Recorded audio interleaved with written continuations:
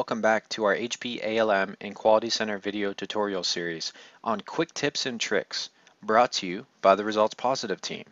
We keep the videos short and to the point so that you can become a resident expert in no time. In this video, we will focus on the releases module. Specifically, we will show you how to create a new release and define a new cycle. Simple enough, right? Well, if you work as an IT practitioner, you likely understand the importance of release planning. It's truly a roadmap in terms of pushing high-quality software to your customers. Quality Center makes it easy for us to effectively organize releases, organize cycles, and also associate requirements and groups of tests, otherwise known as test sets, to the releases. But hey, what does this all mean for you? Well, you'll have greater transparency and more control of your release planning process. So let's get started with creating a new release. And by the way, if you would like a desk aid for any of these tips and tricks we demonstrate, just email us at info@resultspositive.com. Enough with the talk though, let's see some action. Managing releases is accomplished in the management module. Simply enough, you do what I just did and you click on management, which expands like an accordion.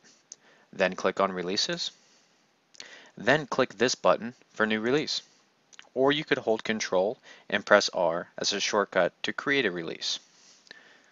After clicking, a pop-up window appears like this, asking you for a little more information. Let's name our release as SP05.15. SP standing for Service Pack. I'm going to designate a start date and end date.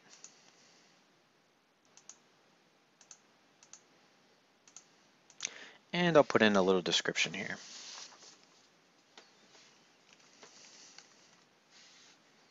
Click OK. And there you see it. And if I click the right caret arrow, nothing occurs below it. And now I'm going to create a test cycle by clicking this button or holding my Control key down and pressing Y.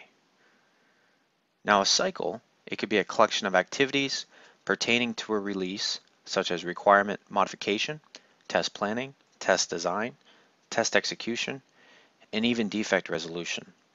The power of Quality Center is that everything is interconnected so that your stakeholders have a bird's eye view of the total days in a cycle, remaining days in a cycle, total test instances for a given cycle, and other pertinent information like required execution rate and actual execution rate. For me, I like to create cycles around testing layers. So for a service pack, you typically do regression testing, and it happens towards the end of the release. So you can see the release goes through May 24th, and I'll schedule the regression testing to occur, let's say May 19th through May 22nd. And I'll give it a little description here.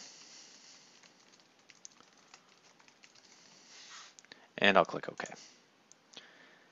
And you can see the regression or the release is specified here.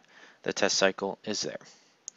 This concludes our video tutorial on creating a new release and defining a cycle.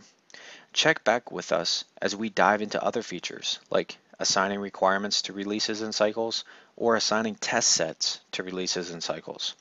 For organizations that own HP ALM full licenses, we will also cover milestones and KPIs, enabling your team to track thresholds across important factors such as requirements coverage or tests passed. We thank you for watching HP ALM and Quality Center Tips and Tricks, brought to you by the Results Positive team.